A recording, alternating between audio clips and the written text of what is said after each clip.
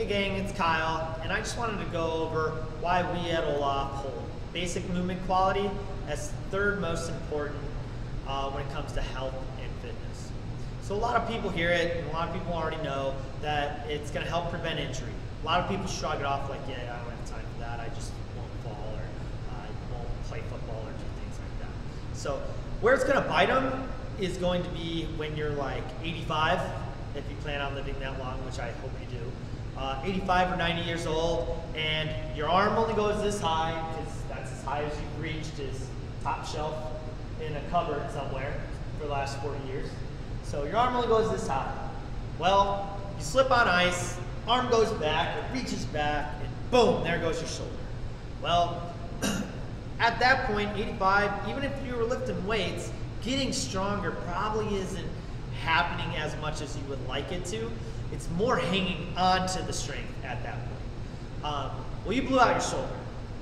That kind of surgery takes a long time to heal anyways, and now you're 85, it's gonna take way longer to recover from that. Now, on top of it, it's hard for you to get your muscle back.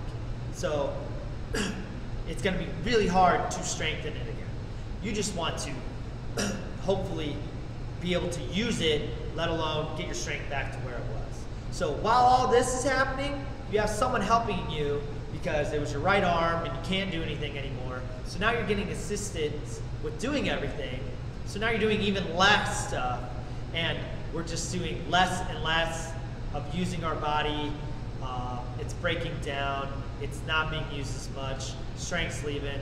Eventually, we're just gonna be that much closer to the long man.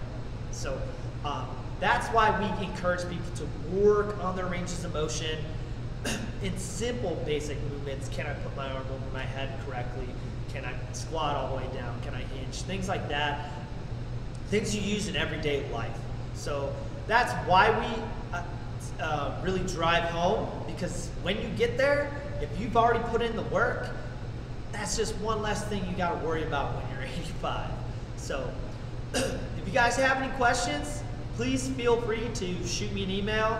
My email is kyle@crossfitolaf.com. Thanks for listening, guys.